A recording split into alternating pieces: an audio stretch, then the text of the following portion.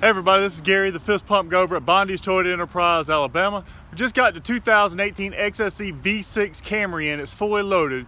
And I want you to go on the first ride with me because I haven't driven this car yet. Let's go. Okay, we're sitting inside this XSE Camry V6 that we just got on lot. Now this thing's fully loaded, so I won't go over all the features right now. It's more about the drive because I haven't driven one of these yet.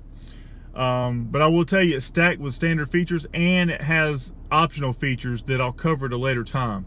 But I've owned a V6 before. I owned a 2012 V6 Camry. I think it had about 276, 278 horsepower in it. And I want to drive this one to kind of compare those two. I think the torque on this is around 278 foot-pounds of torque, and it's 301 horsepower, getting about 32 miles per gallon on the highway. So let's take this thing for a ride and see what we think. Now, one thing to point out, this is a new drivetrain in this car. It does have the 8-speed automatic transmission in it, so it's going to probably feel a little differently than what I'm used to when I had my 2012 model. But so far so good. This is the XSE. Like I said, you can get the 6-cylinder XSE and the XLE. It's very responsive. You know, I noticed that on the 4-cylinder that the 4 cylinders really rode good and they're real tight, real I want to say sporty feeling, but really tight when it comes to the handling. So we're going to hit this light real quick and we're going to see what it does. Now I noticed that coming through the light, it is very responsive on the gas. Like I said, it is an 8-speed, so it takes a little time to get used to that. But the acceleration is really good on it. I don't want to get on it too bad because right now I'm in traffic and I don't want to look at my phone too much. But it would be very hard to know what this car will do without actually driving it, because the only real evidence on the exterior to distinguish it between a 4-cylinder and a 6-cylinder is the fact that it has the dual quad exhaust, which means it looks like it's got 4 exhausts back there.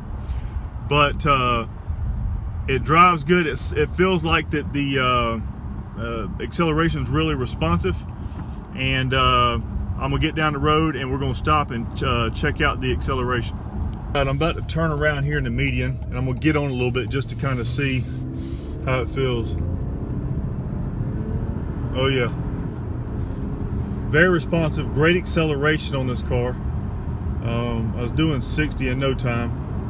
Not going to speed or anything. I don't want to look at my phone too much because I might get criticized for driving and hold my phone up. But I would say that acceleration is noticeable. The torque is very noticeable. The horsepower is very noticeable, especially when you compare it to the 4-cylinder. And the fact that I've driven a 6-cylinder old body style before in 2012, this is much peppier and it handles better, I can tell you that.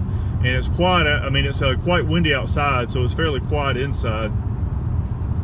But I will tell you that I'm impressed that Toyota did a 6-cylinder on this car instead of doing a turbo, because I believe overall cost of maintenance on turbos is a little bit higher, and this one will actually put out a little bit more horsepower than most of the turbos that's coming on the 4-cylinder.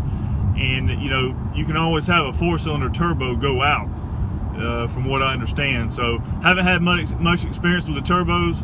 I know that they do really well very early on in the newness of the car, and that they wear down over time, probably leaking and stuff.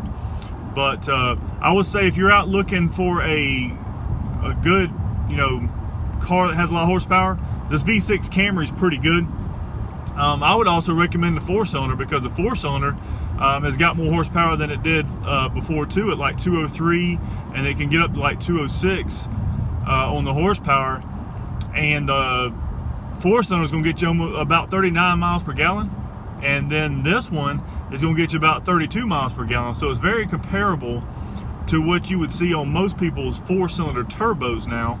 And I would definitely recommend it if you're looking for a car with horsepower. The V6 Camry, I'm in the XSE right now, is the one you want. So thank you for joining the Fist Pump Guy, selling cars the right way because it's the only way I know. Follow the Fist Pump Enterprise.